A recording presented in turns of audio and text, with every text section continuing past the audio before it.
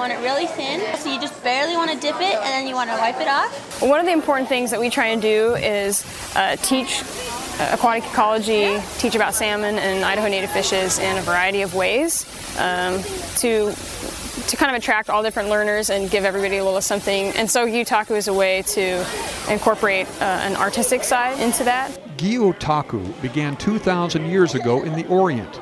It was originally done to document the size and species of a fisherman's catch.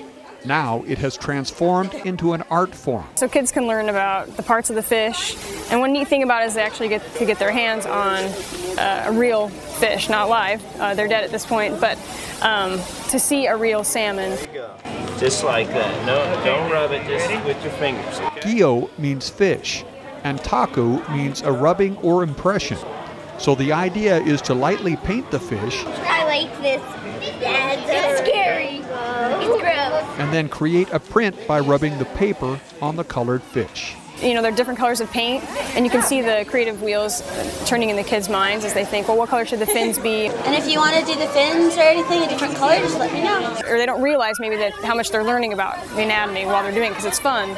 But with all fun activities, there's an element of education to it that's pretty important. Are you ready to see it? So how does this get kids outside?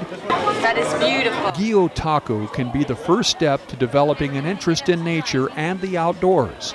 And for teachers, it's a beginning, a simple tool that exposes students to all outdoor Idaho has to offer. All the time we're in textbooks and reading print. This for them, they take home the reality of Idaho.